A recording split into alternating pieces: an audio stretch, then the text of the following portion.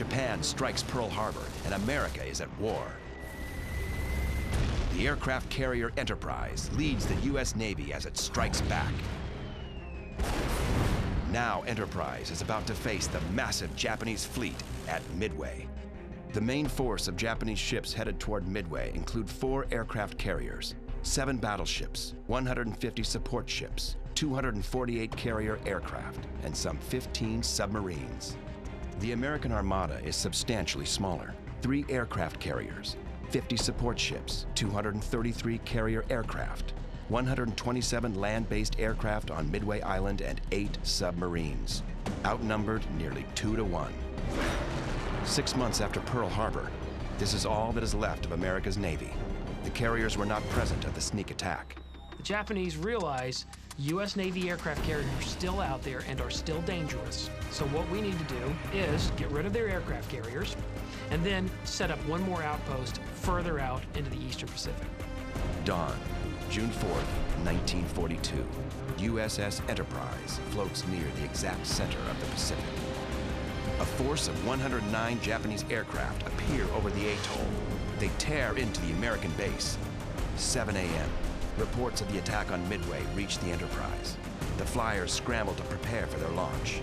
They'll have to fly nearly 2 hours to reach the Japanese ships. The Japanese carriers are hit by bombers. I aimed at the big red circle at the front. Enterprise's first attack on the Japanese fleet is breathtaking. The outnumbered flyers of Enterprise have wreaked havoc on the Imperial aircraft carriers.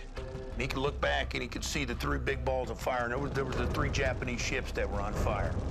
Now there's only 1 Japanese carrier left, the Hiryu. Just before 11 a.m., Hiryu launches its bombers, a retaliatory strike. The first American carrier that lands in the Hiryu bomber's sights is USS Yorktown. And 3 bombs make direct hits on Yorktown's flight deck. At mid-afternoon, a second wave of bombers arrives from the Hiryu. 2 of the torpedoes score direct hits on Yorktown's port side. The listing deck is a serious problem for Yorktown's flyers. The angle means the Yorktown's aircraft have no place to land. There's only one hope for the stranded flyers of Yorktown, the deck of Enterprise. But there's one more enemy carrier out there. After more than an hour in the air, the dive bombers from Enterprise and Yorktown come in range of Hiryu. When Cleese dives, it's a direct hit. The bow of Hiryu is torn apart. Fire spreads below decks. The Japanese Navy chooses to sink her. Admiral Yamamoto's plan to trap the American carriers has backfired spectacularly. In a single battle, 4 Japanese carriers are sunk. 1 cruiser is scuttled. 228 Japanese aircraft destroyed. And 3,000 Japanese sailors and crewmen are killed. Although the American losses include 1 destroyer and the carrier Yorktown, it is the most surprising victory in the annals of U.S. naval warfare. The epic naval clash off Midway Island changed the face of the Pacific War. It proved that America could not only fight back, it could win. Admiral Yamamoto and the Japanese High Command are shaken. They have awoken the giant and felt its wrath.